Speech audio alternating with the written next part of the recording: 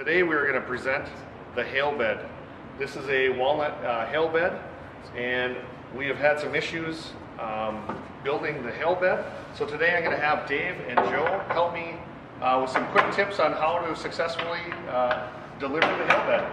As you can see right now, they're putting in the lower side rail, and one of the key tips to getting this in easily is loosening up the metal bracket. If there's any opportunity where it's too tight or not fitting in, you can loosen up the screws on the side here, which they have already previously done. We've loosened them up, and that'll give us enough slop to put this side rail in, and they'll tighten it up, so we're good to go on this side. We've got the bed kind of in place, so it's ready to stand up. At this point, we need to put the top kind of canopy pieces in.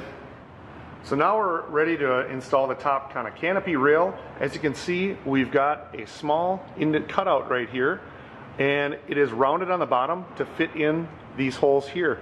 Also, what you'll notice here, footboard. This is going to go down on the footboard end. The other side that Joe is holding down there is going to say HB for headboard.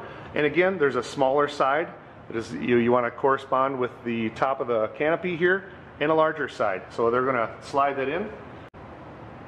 To finally put this canopy piece in, Dave and Joe are going to slide it in from the top. One of the best ways to do that is to have two people doing it, and sliding it together kind of makes it go down a little bit easier.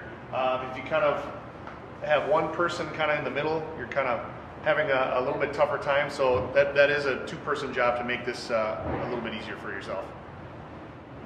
So now they're going to slide that into the top, and they'll need to kind of maybe gently tap that in. If it's not going in right away, it should fit pretty snug, and that piece is in. And with the corresponding side, you want to make sure that fits in properly.